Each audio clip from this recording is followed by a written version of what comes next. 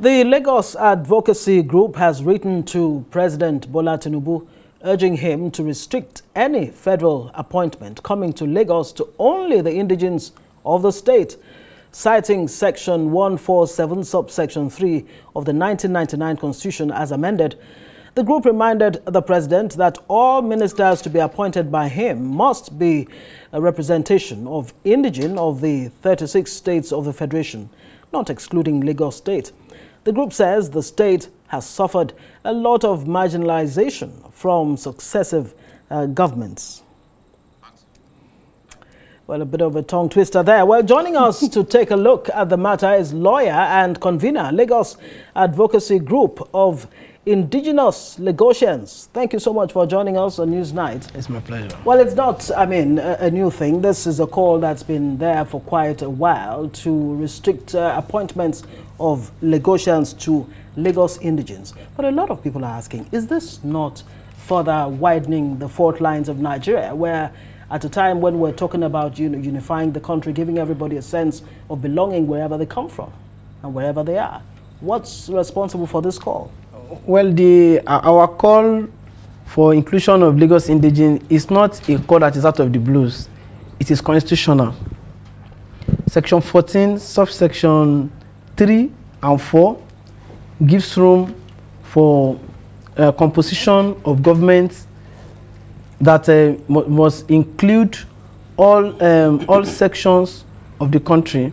That is, there must not be domination of one particular group ahead of the other. It is there in the law, and it is that same law that was also used in section 147 sub 3, that at least there must be minister from every state of the federation and must be indigene of that state, returning the president back to section 14 subsection 3, that in composing government, informing government and its agencies, government must ensure that it must reflect federal character, it must promote unity, and it must also command loyalty to the nation. So that is what we are saying, that as indigene of Lagos State, we are not just advocating for what is not in our laws.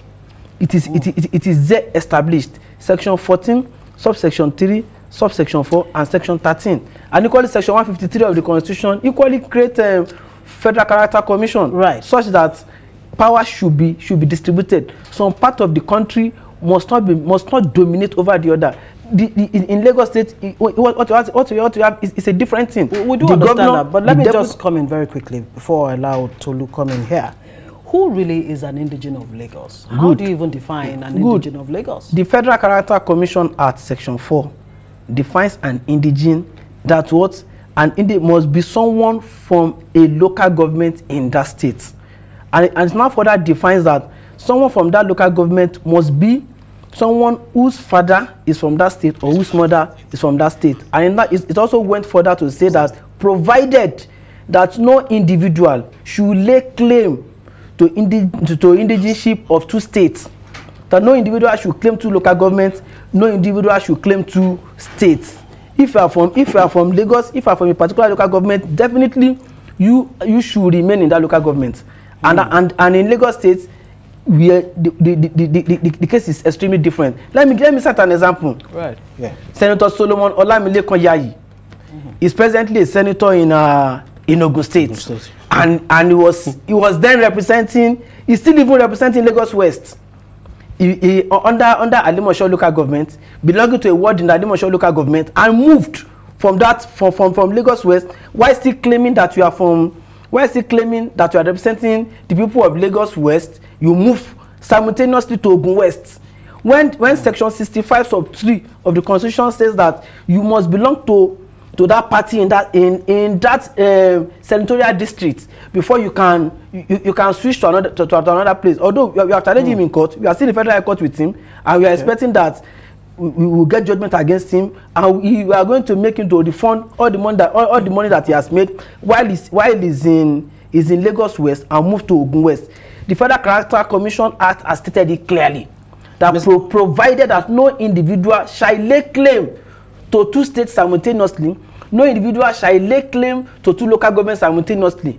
So in Lagos State, that is That is, it is even extremely different. Mr. Yakubu Eleto, joining you and the rest of us from our offsite studio is Barrister Frank Tietie, Arise analyst. Thank you, Frank, for joining us. Right. Now, this issue of having a minister from Lagos State at the federal level who is actually an indigene of Lagos is a little dicey, and it's not peculiar to Lagos, because I know of, for instance, Ogun State, certain people who are from Ekiti, Osun, other states, or who actually got appointments in Ogun State. So it also happens at the state level, not only at the national level.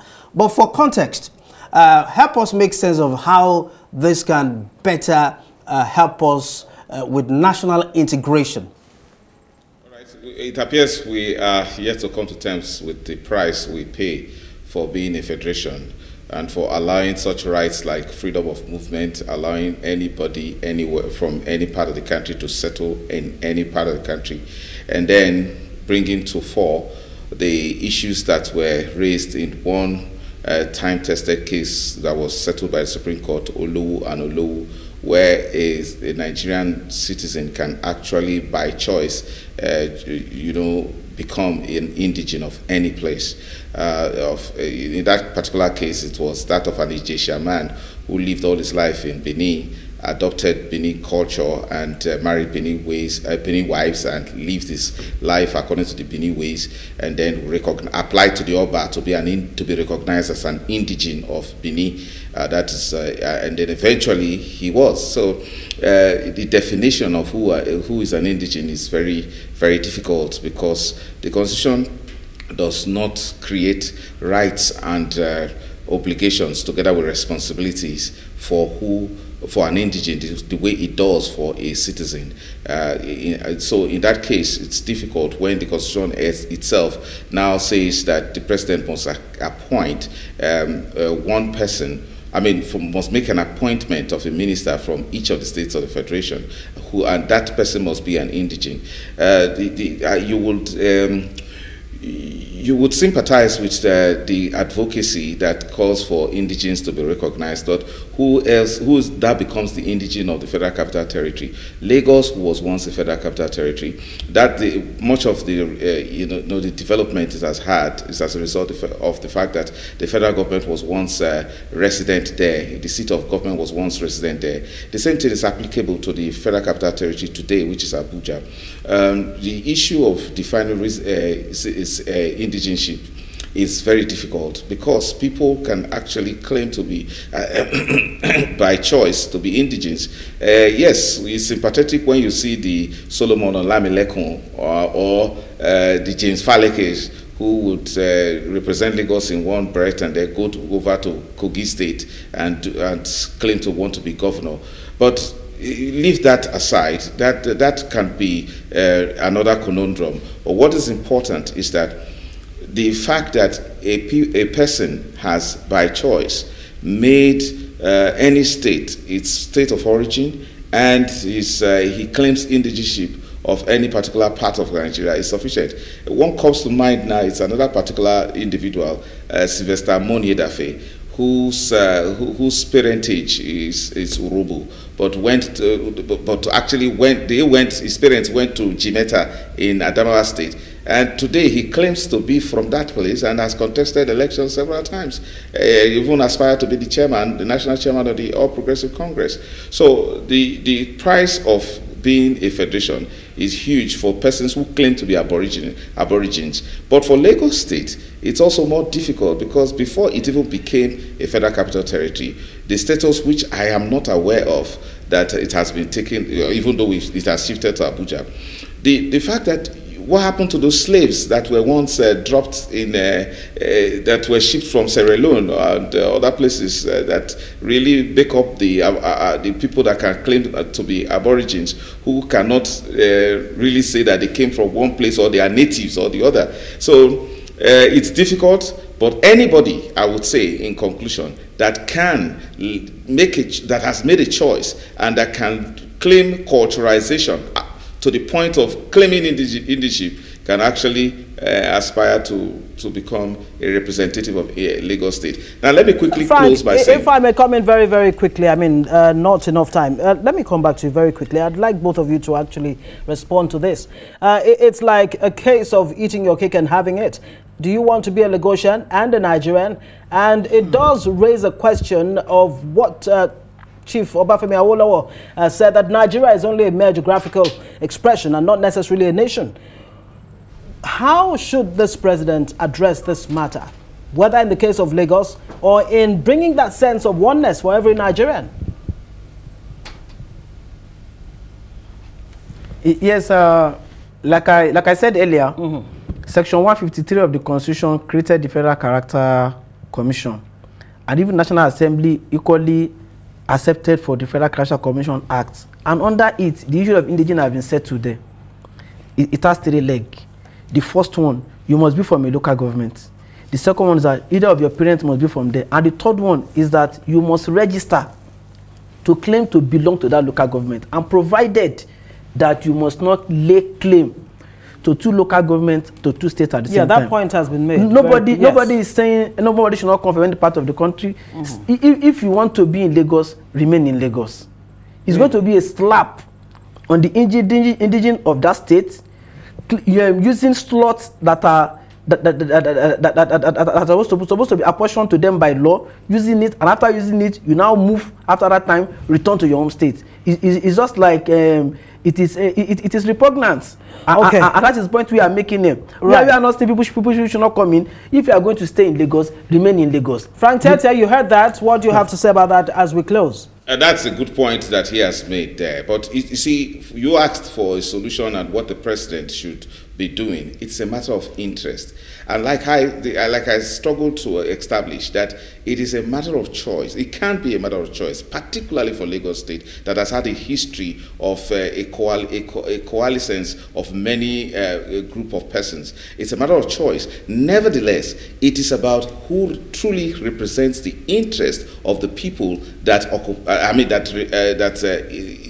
that we can describe as Lagos State today. So it doesn't matter whether the person is Igbo or Yoruba or Hausa, so long as he has lived enough to the point where he can win an election, meaning that he has assimilated the ways of the people, he has been sufficiently acculturized, he now claims indigeneship to the point that the people trust him enough that he can represent their interests. I agree with my learned friend on the other side that it amounts to cheating, that you will take what should belong to Lagos State people today and then tomorrow go back to Ogun State or go to Kogi State. That's not fair, and also that's not legal. However, anybody from any part of this country can actually claim the indigeneship of any part of this country so long as it's a citizen, if he meets the qualification, and then goes ahead to represent such person on a political basis, either in the National Assembly or to claim a ministerial slot.